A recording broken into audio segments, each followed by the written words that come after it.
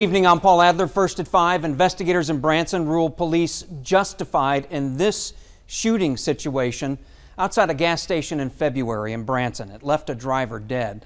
Lauren Schwinker is live there with the just released video that led to today's ruling. Lauren. Paul, right now I'm outside of Branson City Hall, and this is where we saw dash cam and body cam footage of the night that Randall Weselick Jr. was shot and killed. Now, a warning for viewers, the video that you're about to see might be disturbing. The video shows officers approaching Weselick's car at Dalton's Express gas station on West 76 Country Boulevard on February 28th. 3 officers asked Weselick to exit his vehicle. Investigators say he reached for a gun between his seat while officers struggled with him.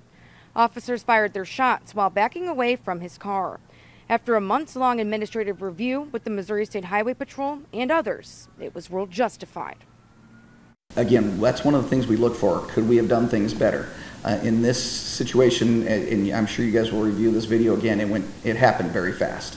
And it's a matter of a split second between an officer being shot and not.